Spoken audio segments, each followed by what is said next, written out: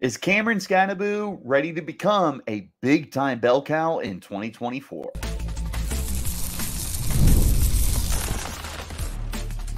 You are Locked On Sun Devils, your daily podcast on the Arizona State Sun Devils. Part of the Locked On Podcast Network, your team every day. Welcome back to the Locked On Sun Devils podcast, part of the Locked On Podcast Network, your team every day. My name is Richie Bradshaw, and I will be your guide for everything Arizona State Sun Devils. A shout out to my everydayers who are here every day, and thanks for making us your first listen of the day. Don't forget to hit like, subscribe, and turn on notifications wherever you're getting your podcast. Stay in touch with the show by following me on Twitter at RichieBrads36 and the podcast at LO_Sun Devils. Today's episode is brought to you by FanDuel. Make every moment more. The playoffs are all done, and the sports stop sporting like we want them to. But this summer, FanDuel is hooking up all customers with a boost or a bonus daily. That's right. There's something for everyone every day, all summer long. Visit FanDuel.com/lockedon to get started. Ladies and gentlemen, welcome back. And we are once again getting into our stat prediction series, which we started on Friday. If you missed that, we kicked it off with Sam Levitt. I encourage you guys to go check it out. It was a really fun show. We've done this every year, where basically we look at individual players. We go over their best case scenario, worst case scenario, and then my prediction for their stats. So that's the spiel. Essentially, there's a couple stipulations. The first is that we're under the assumption that they are going to be either a starter or in a very significant role for the team. We're also looking at this as an individual. So if I were to say there's 3 wide receivers who have 1,000-yard capability, I'm not saying ASU is going to have 3,000-yard receivers. Instead, that's like a individual case-to-case thing where, X receiver could do 1,000 yards, so could Y receiver. That's the way we do it. And again, best case, worst case, and my prediction. With that being said, we'll hop right in. The question I posed at the top of the show: is Cameron Skattebo ready to become a bell cow in 2024? Last year, I would say that he was right there. 164 carries as well as 24 receptions. So that's a good workload. 188 carries is a good workload. I don't know if I would have called him a bell cow. He definitely had the lion's share of carries, but DeCarlos Brooks, who had 48 carries, also only played 4 games last year. I would imagine that he, now that he's healthy, is going to sap some carries. You have Raleek Brown as well. You've got Alton McCaskill is there. You've got Kyson Brown, Jason Brown. There's a lot of guys to feed on this offense. I don't know if there's necessarily a single bell cow, but I do think that Skattebo has that capability. And we'll talk about that a little more towards the end of the show. Breaking down the statistics now. We'll start with the rushing stats. And first is the yards, which I know is what everybody is most excited about. The best case scenario I could see from Skattebo is 1,400. And before you go, that's absolutely insane. First of all, that would be a career best for him. In 2022 with Sacramento State, he ran for 1,372 yards, 7 yards per carry, and 7 touchdowns. This is best case scenario for Skattebo based off of the talent that he possesses, the cut and go, the power running style. He's got everything to offer on the table, which is why there's such a high ceiling here for Skattebo. Last year, he only ran for 783 yards. I have to imagine that number would have been significantly better if ASU was in a position to run the football more, but ASU would get down on the scoreboard and they would be forced to throw the ball. They threw the ball 440 times last year. That's not going to happen again. Not unless ASU turns into a high-flying passing attack, they are going to be less than 440 pass attempts, and I think Skattebo is going to get over the 200 carry mark. From there, it turns into an efficiency thing. Last year, 4.8 yards per carry for Skattebo. Very, very solid, very, very healthy. His previous 2 seasons at Sacramento State were 9.1 and 7.0. Again, it's a best case scenario for him, and I can also identify that Sacramento State's competition is not Arizona State's competition, but this is a best case scenario for him. This is where I believe Skattebo can turn into a beast. With that being said, his worst case scenario, I think it's a little less than what he did last year. I got 700 yards flat. He's proven, but another thing that you have to consider, and again, this goes into the bell cow conversation, is there's a lot of mouths to feed. And Skattebo could be super duper efficient once again, and his yards per carry could go up from 4.8, but that doesn't mean that he's going to hit the 200 carry mark. I think he will, but you could have Raleek Brown and DeCarlos Brooks each have 70 touches. That's going to seep into Cameron Skattebo and his opportunities. The good news is he's just a really efficient guy. I think no matter how many touches he gets, you're going to see good production out of him, which is why my prediction is a flat 1,000 yards. This to me is beyond attainable. I also believe that Skattebo is going to have that number circled for himself because he is potentially in his last year of college. I think he's got another year, but I don't know eligibility stuff. But he is definitely going to be shooting for 1,000 yards because if it is his last year, then this is your opportunity to advertise yourself to your future employers at the NFL level. I got 1,000 yards for him. Touchdowns. Last year, Skattebo was able to get 9 touchdowns on the ground. He had another touchdown through the air. Big plays all over the place. He had a 66-yard touchdown run, and he had a 66-yard touchdown reception. There's ability for him to be a high-scoring player once again for ASU. 10 touchdowns, led the team. It wasn't close. Best case scenario, and this goes into the 1,400 yards as a best case scenario, 15 touchdowns. It's a ton of touchdowns.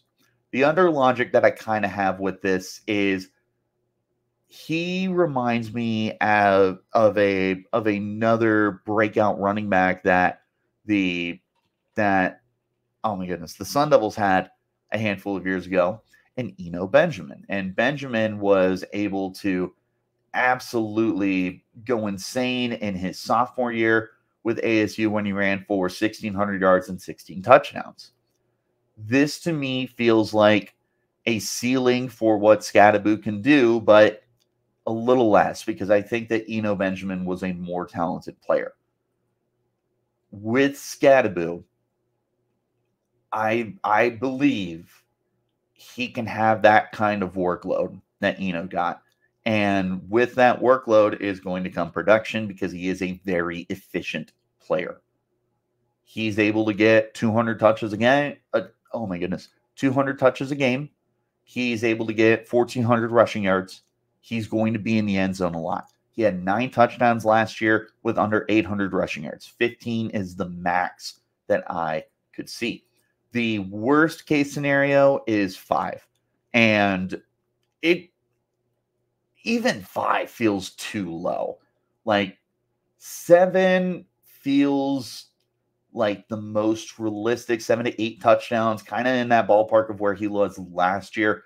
If he only gets 5, either he's just not as efficient as he was last year, or ASU is just not rushing for a lot of touchdowns. Even with Brooks, even with Raleek Brown, Skattebo is going to get into the end zone. That's just a fact. He is going to get into the end zone. It doesn't matter if he has 164 carries again or if he has 250. This is a touchdown running back. 5 touchdowns would be mind-blowing to me. My prediction, I'm on the higher side and I'm going 12. And again, this is just rushing touchdowns. I'm saying 12 rushing touchdowns. I'm saying 1,000 rushing yards. This feels super attainable for him. He gets 9 touchdowns last year on under 800 yards. You give him another 200 plus yards. You give him at least 20 to 30 more carries. He's going to get in the end zone more. I got 1,000 yards. I got 12 touchdowns.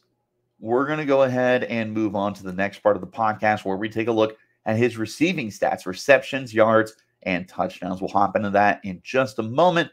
This is the Locked On Sun Devils podcast, part of the Locked On Podcast Network, your team every day.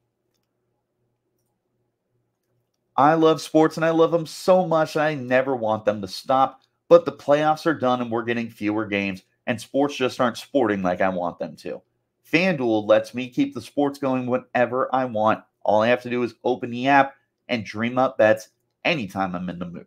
And this summer, FanDuel is hooking up all customers with a boost or bonus daily.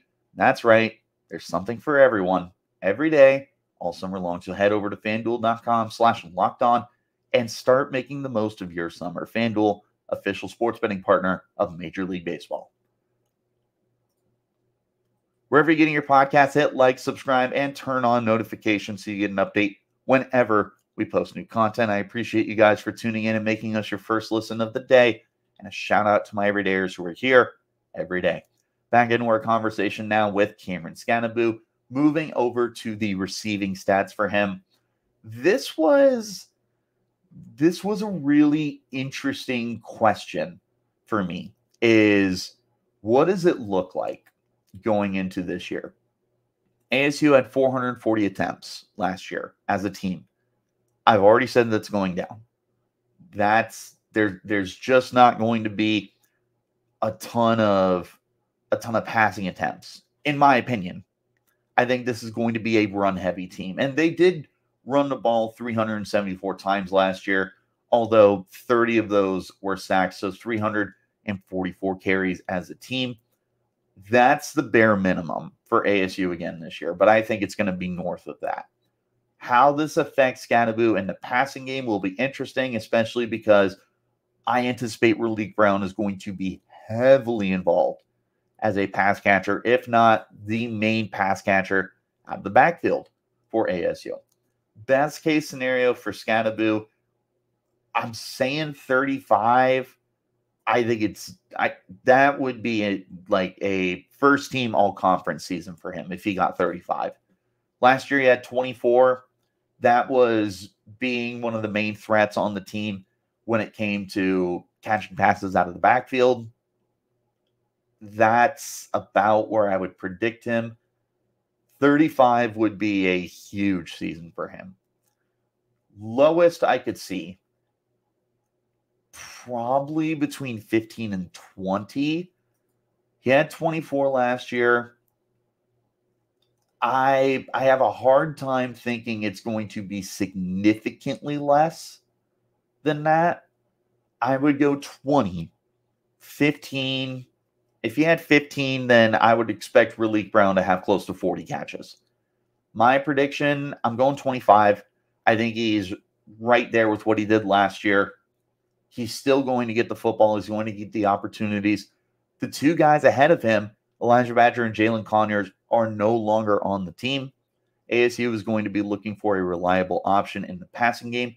Sam Levitt is going to be looking for someone to get the ball out to as he continues to develop as a quarterback. Cameron Skattebo is that guy. Skattebo is still going to get opportunities in the passing game. I got 25 receptions for him.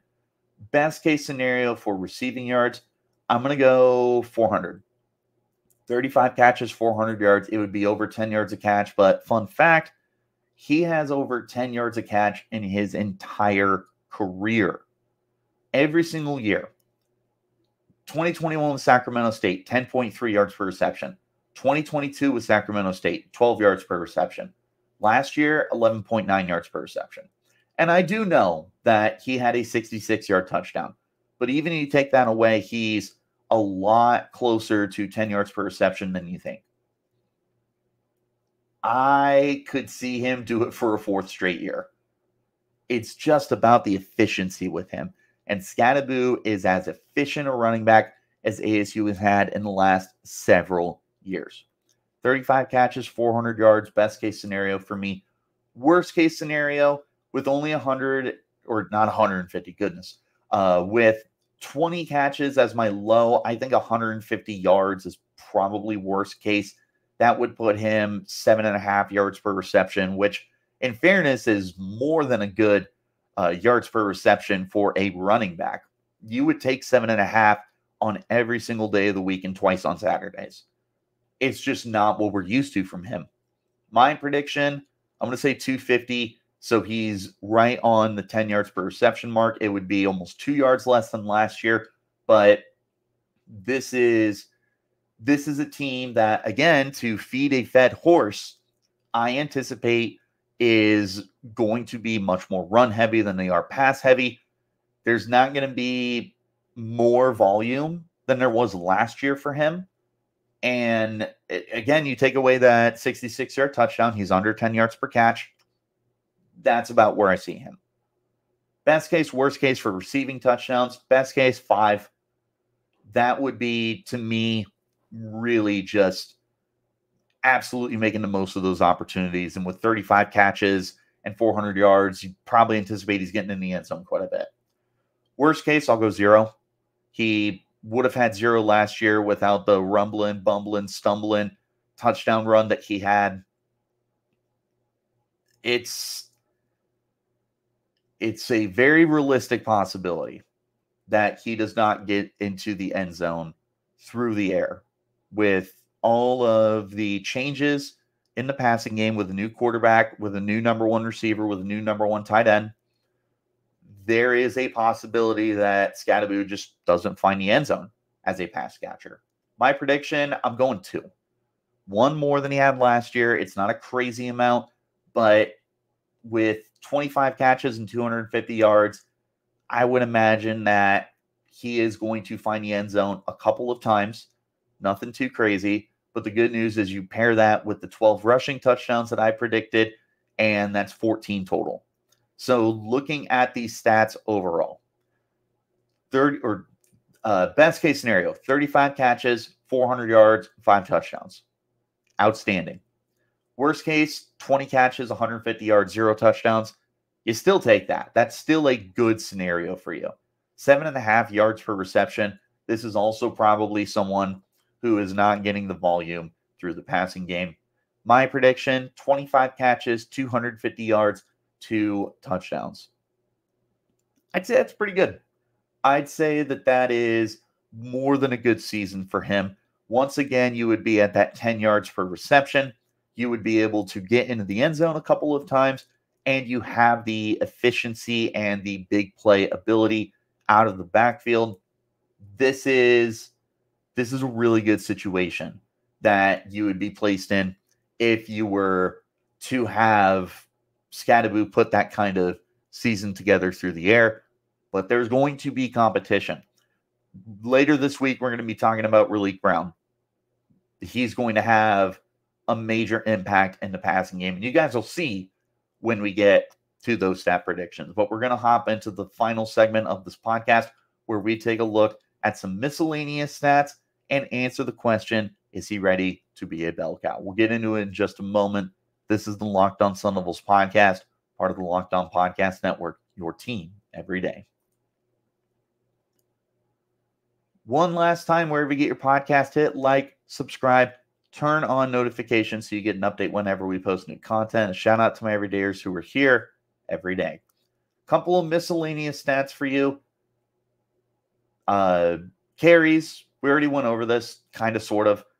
I think a best case scenario for carries, I'll go 220. And this is the bell cow situation. This is also a situation where ASU is not really given running opportunities to some of the other guys. Maybe DeCarlos Brooks is only 48 carries again this year. Maybe Raleek Brown is under 70 carries. This would be a Cameron Skattebo is the offense. Everything goes through him. Worst case scenario, I'll go 150.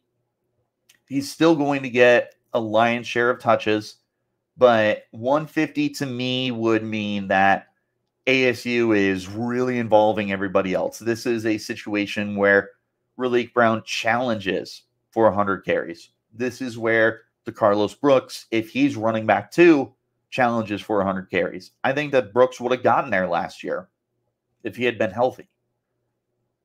ASU could really lean into Cameron Skattebo, or they could just really divvy up the carries pretty evenly. My prediction, I am just under 200. I'm going to go 180, maybe 190. I think 200 is really a good sweet spot. I just don't know what the rest of the situation is going to look like with Brown, with Brooks, with Kyson Brown, with Jason Brown, with Alton McCaskill. There's a lot of mouths to feed here. It's a very interesting situation that ASU has found themselves in. Going to the yards per carry, I think a best case scenario is right around 6.0 yards per carry. It would be one of his most efficient seasons. It would be outstanding. Worst case, a flat 4. To me, that's almost unrealistic, but it could happen. It's within the realm of possibilities that ASU's run game is just not as efficient as it was last year. Last year, they averaged 3.6 yards per carry. Nothing crazy, but Skattebo had 4.8. DeCarlos Brooks had 5.4. Kyson Brown had 4.2. There was more than efficiency from the actual running backs last year. So much of that was weighed down by negative yardage from the running backs. ASU was going to be much more efficient in the run game, but Skattebo could have a step back this year, especially if the carries are really divvied up. That could also play into more efficiency. 4.0 bottom line is the worst case scenario for me. My prediction on yards per carry, I'm going to go 5.5 is really enticing. I'd probably be halfway there, 5.2, 5.3 yards per carry. That's the I don't want to say it's the most realistic, but it's super attainable for him. Super attainable. 5.2 is going to be my mark there. Yards per reception, just real quick, 12 yards per reception. That's the best case. That'd be right around his average for his career, a little less than that. Lowest, probably 6 yards per reception, maybe 5 yards per reception. That just would be efficient. My prediction, probably about 8.5, maybe around 9. It's so difficult for running backs to predict them over 10 yards per reception. It's not an easy task for these guys to do it. And you take away that 66-yard touchdown, and that's where Skattebo was last year, right about 8.5. I'll say he does it again. Passing stats. I don't know if he's going to have another 15 attempts this year like he did last year. He's definitely going to get attempts because he's Mr. Do-It-All. He's the people's running back, as I like to call him. He is going to get more than enough touches and opportunities to make all sorts of plays. I would venture 15 is probably the most attempts I could see. Least amount would be 0, is they just don't have Skattebo featured as a pass thrower this year. Prediction, I'd go under 10, but more than 5. Let's say, you know what? Let's say 10. We'll go with 10.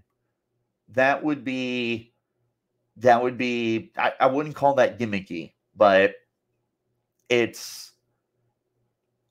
fun to have him throw the ball at least 10 times. It's something that they were able to do last year, might be able to do it again this year. Yards, I have no idea. He had 130 yards last year on 6 completions. I don't know. I have no idea for yards. Maybe around 100. I feel like it's absolutely under 100 this year. There were some big completions last year. Overall, is Cameron Skattebo ready to be a bell cow? I think he's ready. I don't know if he's going to be it. There's so many opportunities here for ASU running backs to be able to make splashes, make big plays. Skattebo could be in the same role as he was last year and just have the efficiency and taking a really good increase. He could carry the ball again 164 times, and I wouldn't be shocked if he added a whole yard per carry.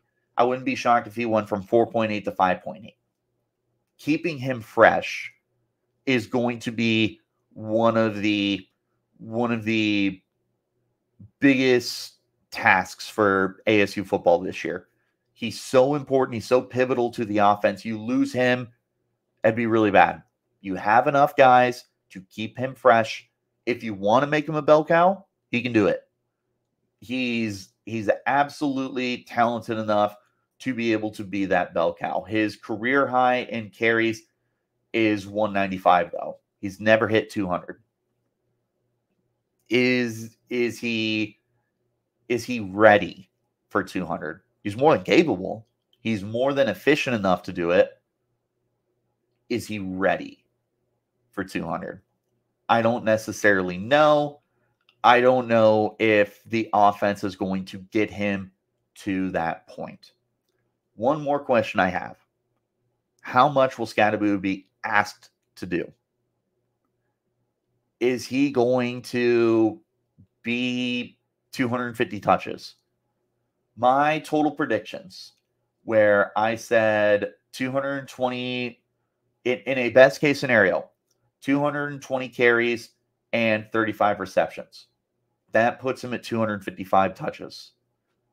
Is he going to be asked to do that?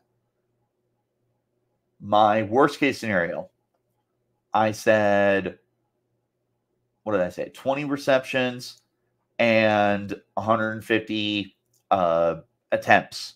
So 170, which is right around his average for his career. That's more realistic. My overall prediction, I said 25 catches, 180 yards, 205 touches. I think that would be a career high. Now I can't remember. 195. No, his career high is 126. So a little less than his career high. Is he ready for that? Is he ready for that? And is Kenny Dillingham and Marcus Arroyo going to ask him to do that when you've got everything going in the backfield? But I mean, you've also got guys to throw the ball to. Jordan Tyson will be a really fun one to talk about when we get there. There's a cast of receivers. Tight end is going to be really interesting as well. Overall, what's going to be asked of Skattebo? That is one of the most interesting questions for ASU as a whole coming up this year. What's that going to look like? And we'll be paying attention to that in training camp and in the first month of the season to see, is Skattebo getting 25 touches a game, or is he getting 16 to 18 touches a game? Whatever that looks like, no matter how many touches it is, the one thing I know is you're going to get efficiency. because there's one thing that Skattebo has done his entire career. It's make the most out of every single touch he gets. But that's my predictions for Skattebo. Am I too low? Am I too high? What are your predictions? Is this a 1,000-yard runner? How many touchdowns you getting? Let me know in the comments. You can hit me up on Twitter, RichieBrads36, the podcast at LO_Sun Devils. But wherever you're getting your shows, hit like, hit subscribe, turn on notifications. I appreciate you guys for tuning in every day. And a shout out to my everydayers who are here every day. We will be back again this week to talk about Raleek Brown is up next for me. What's the best case? What's the worst case? What's my prediction on his stats? We'll talk about it soon. This is the Locked On Sun Devils podcast, part of the Locked On Podcast Network, your team every day. I will see you guys next time. You keep it locked right here on Locked On Sun.